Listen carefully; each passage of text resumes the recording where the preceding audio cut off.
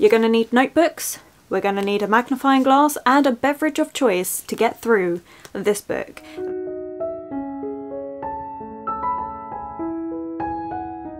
Hello my loves, and thank you for joining me. It's Kirsten. You are all going to have to put on your detective caps because Detective Kirsten is back at it again. We are going to be trying to solve The Murder at the Vicarage by Agatha Christie. Before we get to that revelation, we're going to try it. We're going to hope. This one we need to solve the fact that the Colonel has been found shot dead in the clergyman's study. Who's done it? Why have they done it? It's going to be a fun time. I'm really excited. It does mean that this vlog's going to be a bit more spoiler filled, but I thought, you know what, if we're going to be doing a detective thing, it's better to do it with a classic book that's been around for quite a while rather than a more recent murder mystery. That was the thinking. Regardless, you're all going to be coming with me. So you're going to need notebooks, we're going to need a magnifying glass and a beverage of choice to get through this book. That is the goal this week, is to solve this murder mystery. Detective Kirsten back at it again. She's been aching to get out of that box because we love it. I enjoy it so much trying to solve these and I get so carried away, so I have a dedicated notebook this time and we are going to do this. So thank you for joining. Let me know if you're going to try and solve the mystery with me, see if we can work it out by the end of this video. Let's do this! Let's get Detective Kirsten back out the box and having fun. So let's see what we can solve.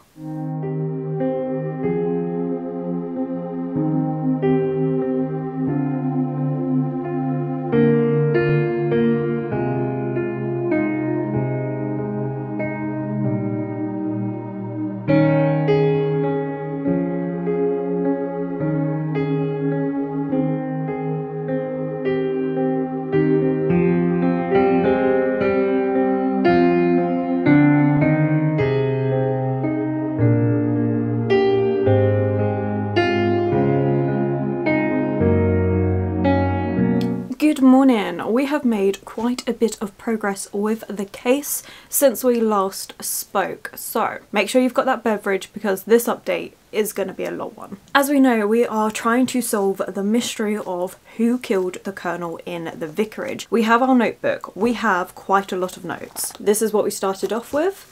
And we have now progressed onto this page and this. I spent quite a lot of time yesterday where I didn't read quite as much of the book, but just finalising thoughts and things that I had been thinking of and seeing where we're at. So we are up to chapter 11, page 94. So it has been slow going, but I've been doing that on purpose because we're making so many observations. I'm going to talk you through all my thoughts, the list of suspects, and where we are up to. Starting off with the list of suspects, I was suspicious of everybody. Absolutely everybody. In the first couple of chapters we get told that there are a lot of people that want the Colonel dead, so I was suspecting people straight off the bat. So I'm just going to run through them. We're going to talk about whether they are still suspects and go from there. So first of all we have Dennis. Dennis is the nephew to Len, who is our clergyman.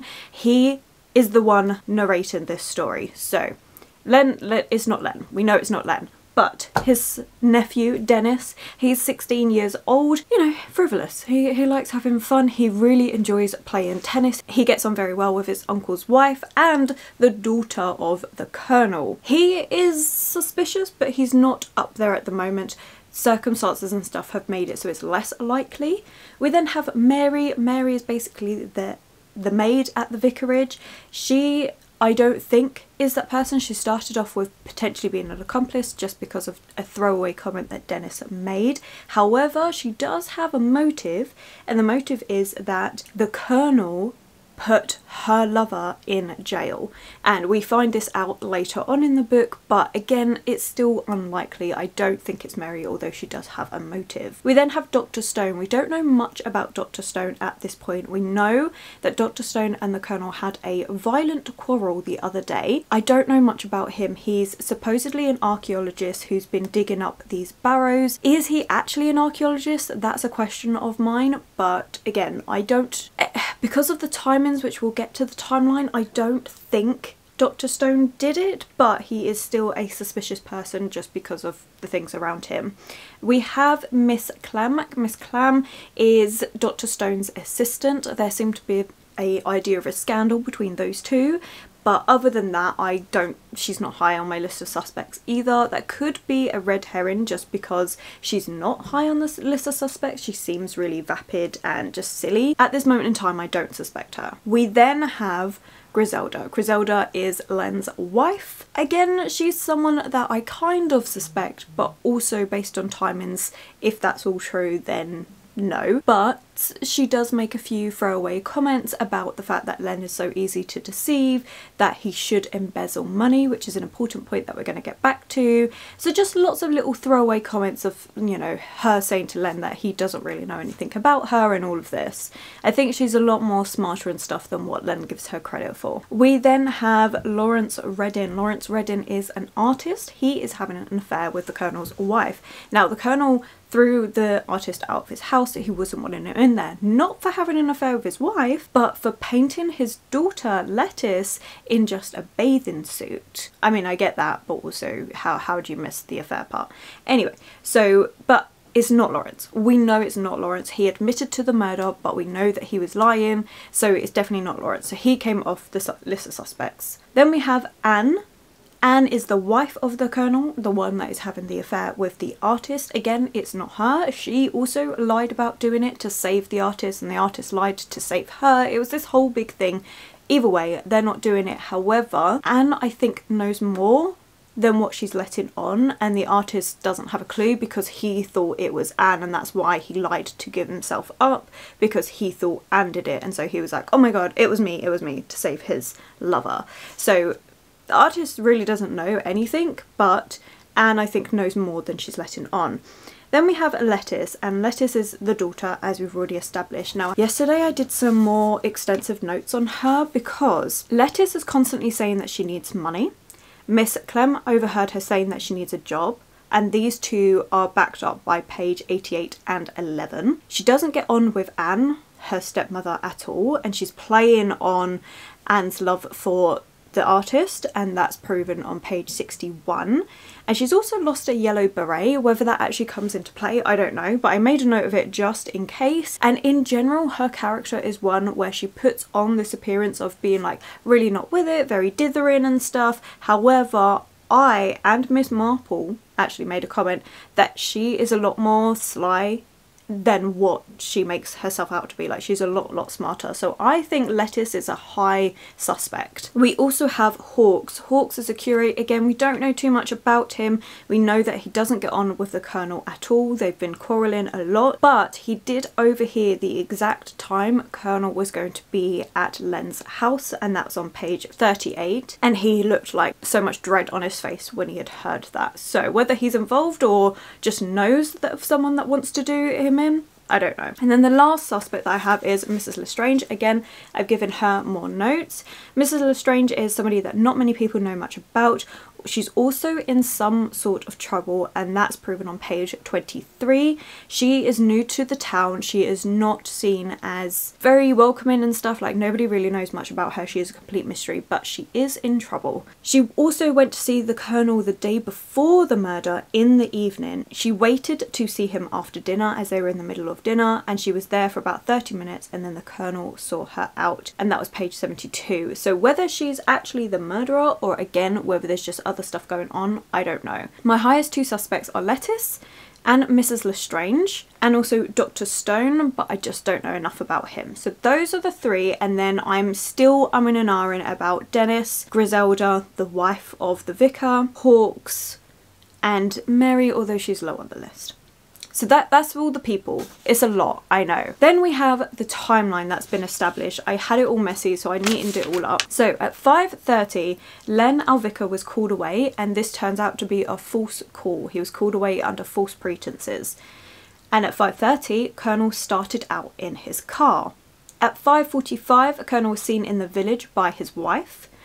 At 18:05, the clock was not over. Now this is important because the clock has the wrong time on it. The clock is 15 minutes fast. So it was important to note that. At 18:15, the Colonel's waiting in the study. Also at 18:15 or 6:15, and it's coming from the lane and then goes to the studio. She was seen by Miss Marple. And then we also have the artist, Mr. Reddin, meets Anne in the studio. At 18:25, Miss Marple heard a shot. This was corroborated by Mary in the kitchen. She also heard a shot. They both assumed it was from the woods. At 18:30, it's the assumed time of death. Then we have the wife, the artist, both meet Dr. Stone and Miss Clem in the lane by the house. And then at 7 o'clock, Len finds the Colonel in the study, and at 7:45 Dennis arrives back from tennis, which is why I'm saying it's unlikely to be Dennis because of the timing, and also why it's unlikely to be Dr. Stone and Miss Clem if they were both met in the lane at the time of the murder taking place. So based on all of that, it narrows down the suspects to Hawkes, the curate, Mrs. Lestrange and Miss Lettice, because they were not accounted for. His wife Griselda at the time was meant to be in London and she hadn't yet returned, so it's unlikely to be her. So that is where we're up to. I'm sorry that was so much, but it's been really helpful because we do get little maps and things, which is really helpful to see what's going on. That one is of the outside of the lane, and then we also have one of the study as well. So this is all really helpful. I love the fact that we're getting that. Now there is just one thing that to me isn't making sense, and that is that the Colonel was supposedly writing a note at the time he was shot, and the note says 6:20, but the clock is 15 minutes fast. So either he wrote this at 6:05, which isn't possible because he wasn't in the building at that point, or somebody was writing it for him and didn't know that the clock was fast, and then the clock got knocked over 2 minutes afterwards. So it's really interesting. So that's something that I feel like is going to come back up, is that note, because it just doesn't seem to fit the timeline, unless of course the Colonel didn't use the clock at 6:20 and wrote his own note himself looking at like a pocket watch or something. But yeah, I'm having a lot of fun. It's so good. It is so good. Right, I need to get ready for work, and let's continue on with our investigation.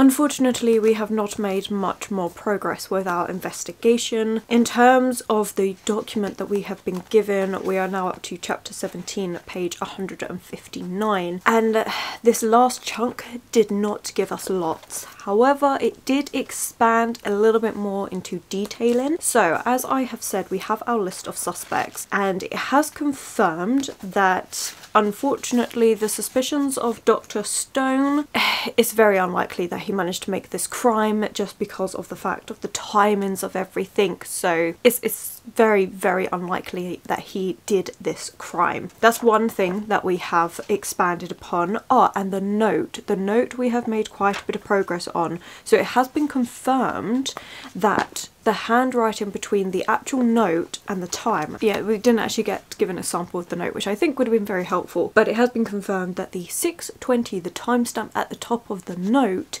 is actually a different hand to the rest of the note, which is very interesting. So it definitely indicates that somebody else wrote that to try and put people off of the scent of everything that was happening. It also gets later confirmed by Anne, the Colonel's wife, that the note that was scrawled doesn't even look like his handwriting at all, like either parts of it.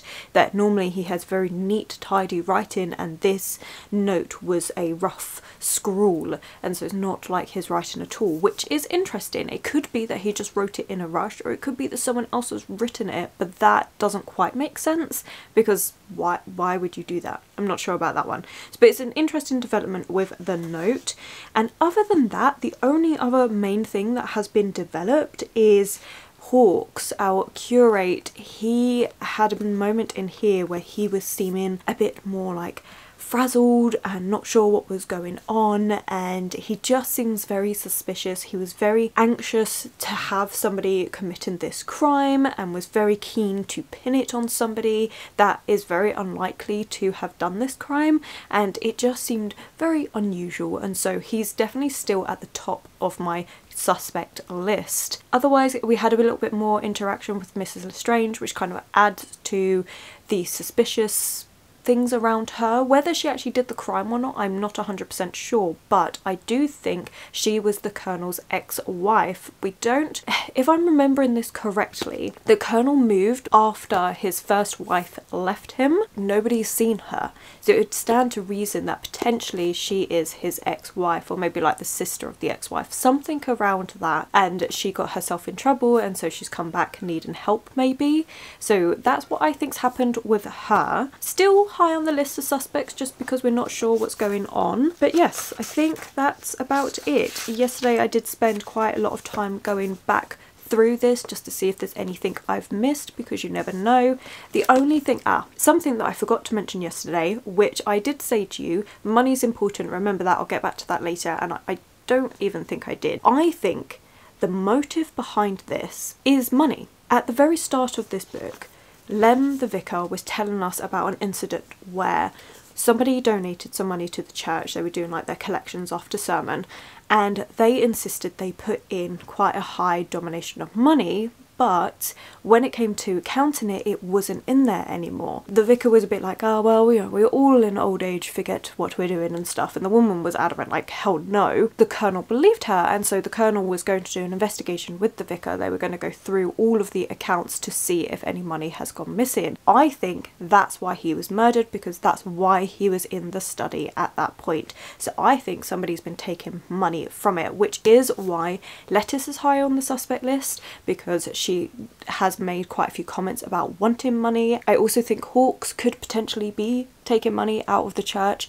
and that's why he's in such a state. I also think even the vicar's wife, Giselda, I think it's less likely, but she has made quite a few comments, as I mentioned yesterday already, about the fact of embezzling money and the fact that Len would believe anything she said and he's so trusting and all of this. So they're all potentials. That's what I think is going on. So I'm afraid there's not been many updates, just more of an expansion into what we already know, but we are hoping today that we're going to get through a good chunk of this. So fingers crossed, we're going to see. But yes, I am having a good time. At this point though, I'm thinking, did everyone just band together and do it together and they all gave each other like cross alibis and stuff? Because there's enough people that wanted him dead, so did they all just do it, like conspire to do this?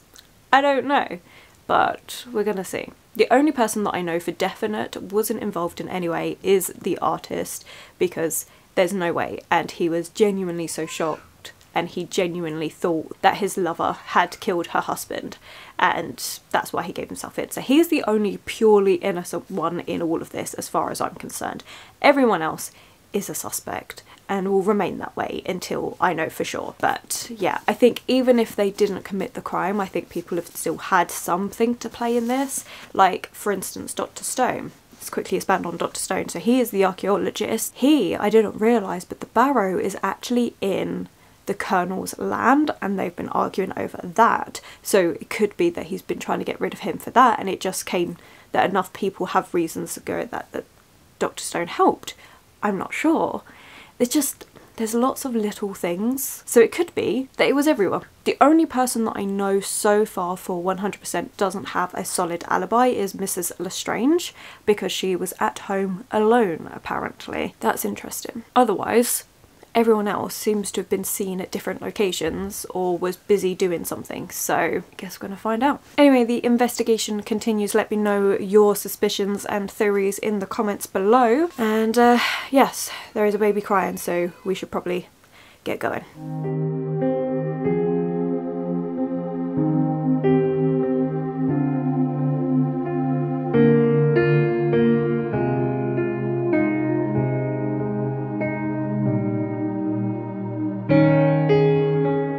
We are almost at the end of our mystery. We do not have long left to go at all. Like, we literally just have this little bit. So it is going to be solved today. From the document, we are up to chapter 23, page 217, and I feel at this point we need to start saying who we actually suspect, like officially. Who do we think? So we have an updated suspects list, and I have 4 main people on there.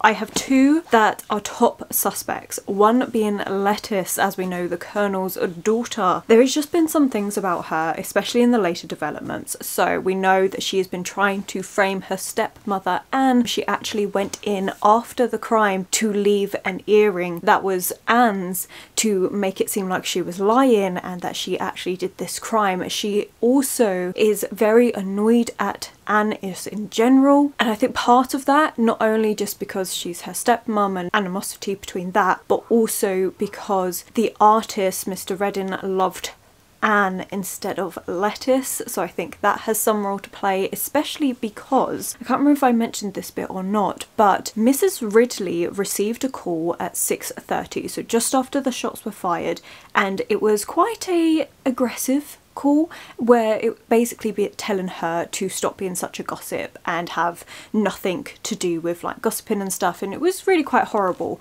But that call came from Mr. Reading's cottage, so it just makes me think that Lettuce is trying to implicate a lot of things around these 2 people. I still don't fully think that she committed the crime. We know that her alibi no longer works. She originally said she was at tennis till late in the evening, but we found out from Dennis unwittingly that she left early, and she made Dennis stay at the tennis club for her while she left at 5:30. So that's quite surprising. So Lettuce is suspect, but I think it's more that she's trying to stir things, get people into trouble as a consequence of things, rather than her committing the crime.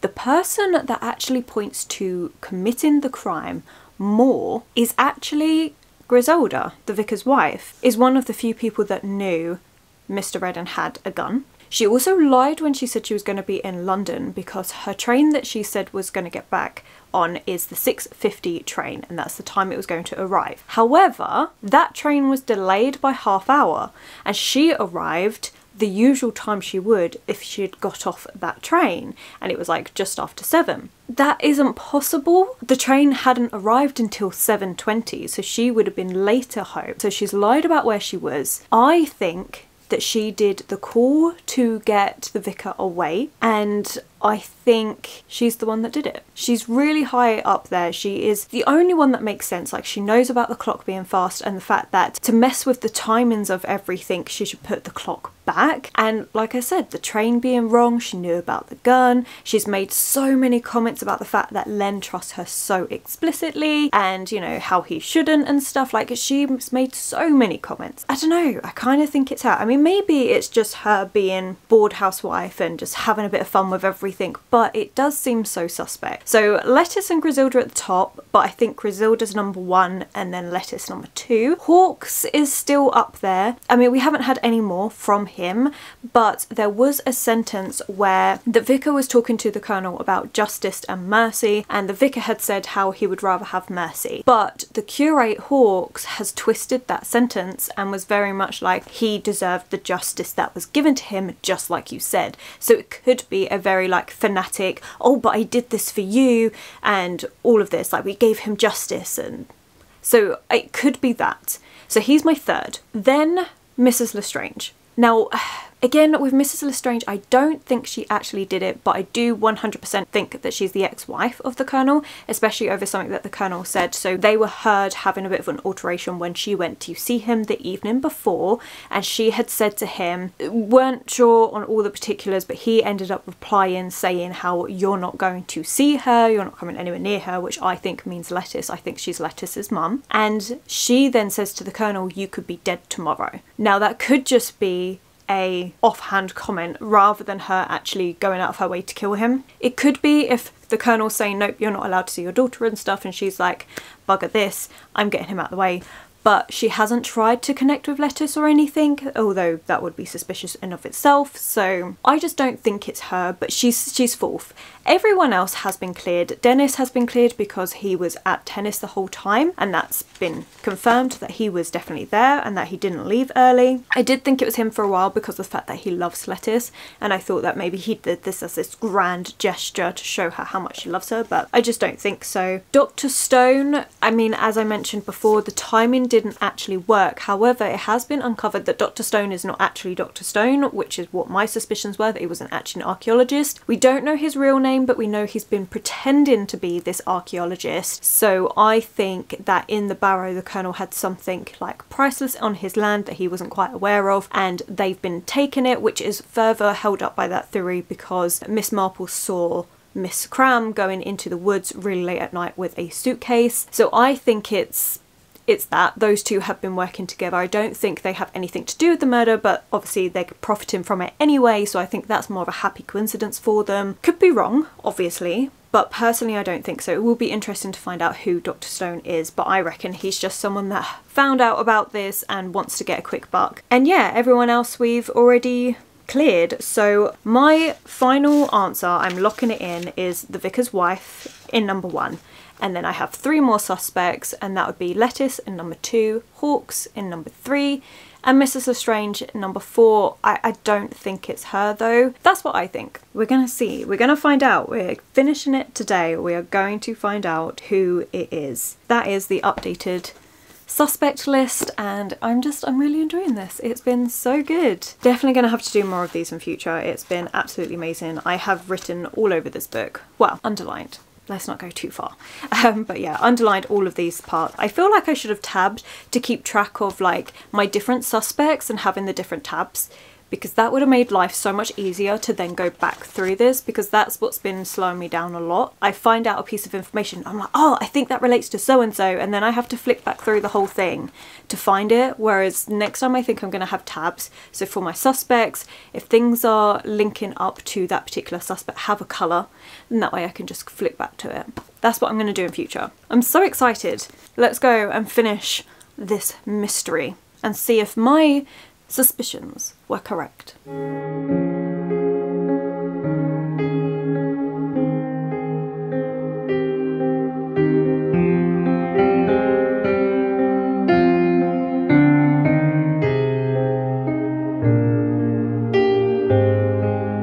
Well, we failed. Utterly failed. The audacity I had earlier in this vlog of saying how it was 100% not the person that did it. Yeah, detective skills, no.